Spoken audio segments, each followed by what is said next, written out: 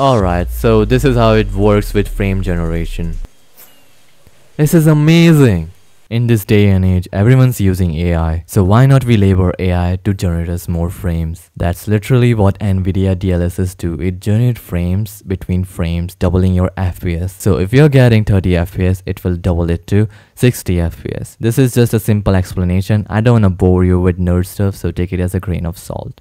Now if you want to download this application, you can download it from Steam. Yeah, it costs like few dollars. Right now it is $9 or something. Seems too good to be true, right?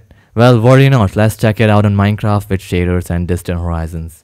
So before I show you this with distant horizon and shaders, I want you to have like general idea how this works. So I'm gonna cap my FPS to 20 and this is like my settings that I'm using. This is how playing on 20 FPS feels like. It's like really choppy and laggy.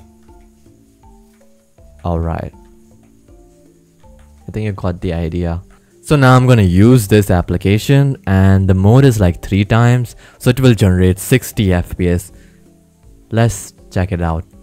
So for this to like work, you need to be like on windowed mode. So just keep in mind that just keep that in mind and just hit the hotkey and it will start. You will see like FPS that is generating on like top left corner. I am using these same settings and this is how it feels. Doesn't feel like 20 FPS at all. But there is some stutters and it feels like a little slow, but doesn't feel like 20 FPS. It works completely fine. Hey buddy, die. Sorry. Okay, everything's fixed. So, you might be thinking, this is so amazing. But there are some downsides I want to discuss. First, you need to have like a monitor that is like more than 60 Hz to like literally see some difference in your FPS. Second, it will reduce your image quality and like distort area around your character. And third is that it will increase your input delay. So you will see like it is like little slower. But if you don't have any problem with that, you can pretty sure enjoy this application as it is. And it doesn't only work with Minecraft, it works like with other games too. Now that's aside, let's check it out this with shaders and distant horizon. Let's see how much it improves our performance. And this is how it works without distant horizons. I mean, still pretty smooth with like 40-50 FPS I'm getting. By the way, if you want to make your Minecraft look like this, you can check out this video here. So this is pretty smooth. I don't know, this seems pretty smooth because I'm getting 40 FPS. Let's just cap it to like 30 FPS and see.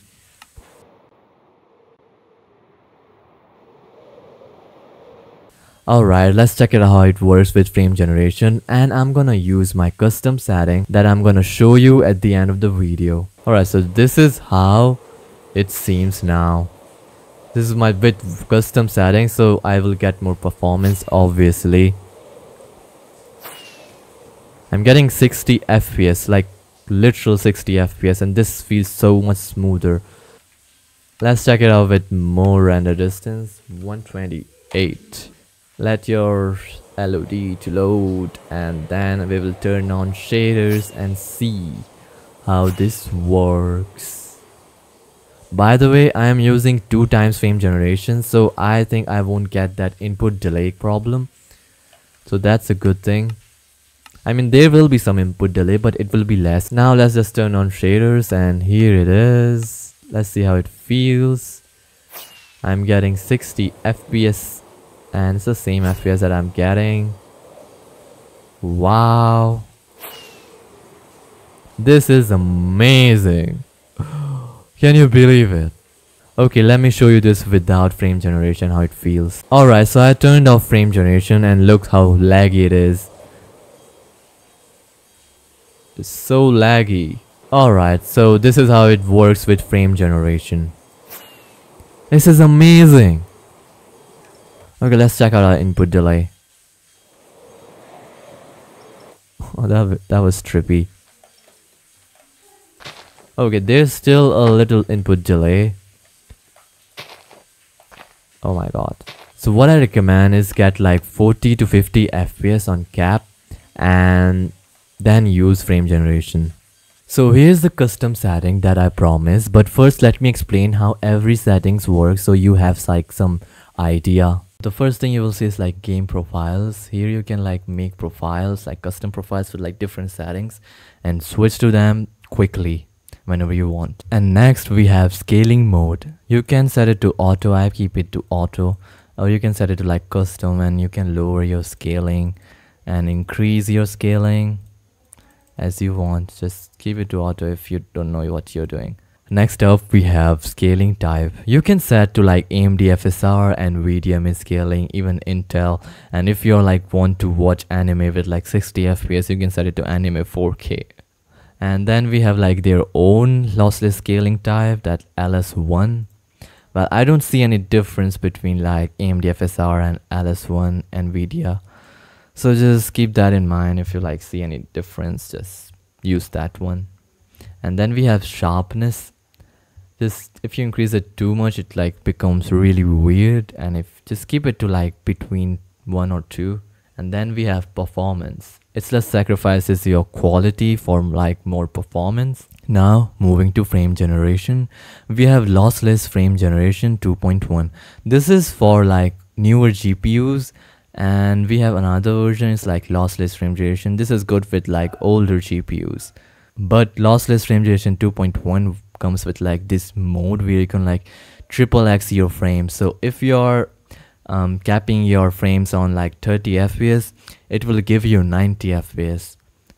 So like AI generating 2 frames between like your 2 normal frames. So like you have 4 frames. Is it 4 times? No, it's 3 times. And then we have performance. Same thing with like this performance.